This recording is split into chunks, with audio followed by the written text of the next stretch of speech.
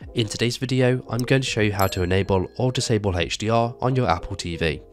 The first thing you need to do is to make sure you're on the home screen of your Apple TV where you can see a list of apps. From here, you want to scroll to the settings application and click into that. And once you're inside the settings application, you want to scroll down to video and audio and click into that. Now, just underneath the format option, you may see an option for HDR/Dolby Vision, depends on the display you have connected, where you can toggle it on and off from here.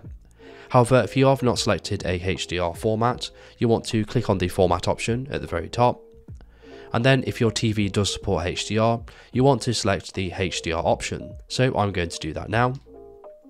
And then you may get this screen saying try HDR, so you want to click on try HDR. Your screen may go black for a couple of seconds.